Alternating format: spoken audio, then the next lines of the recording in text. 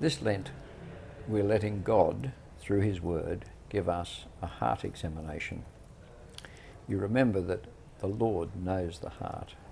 Jeremiah says something to us which is profoundly shocking about the heart. Listen, he says, "The heart is deceitful above all things and beyond cure.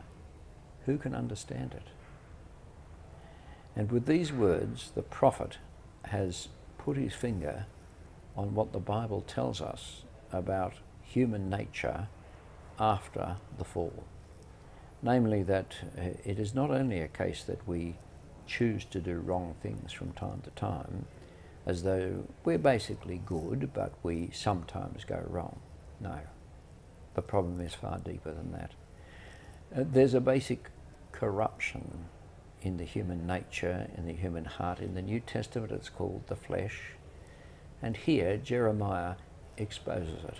He says our heart, our central being, our center person, is deceitful above all things. It doesn't have the truth. It doesn't love the truth. It's deceitful. It tricks us. Who can understand it? Who can cure it? And it's pretty serious, because he then goes on to say this, listen, "And I, the Lord, search the heart. I examine the mind, to reward a man according to his conduct, according to what his deeds deserve." So the Lord does look into the heart. He knows the heart in a way we don't even know the heart. And that's not good news, because he rewards us according to our deeds, according to our thoughts.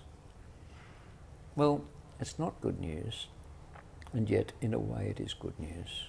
Isn't it good there's someone who knows us so well, and the person who knows us so well is not content to leave us as we are, but is determined to do something about this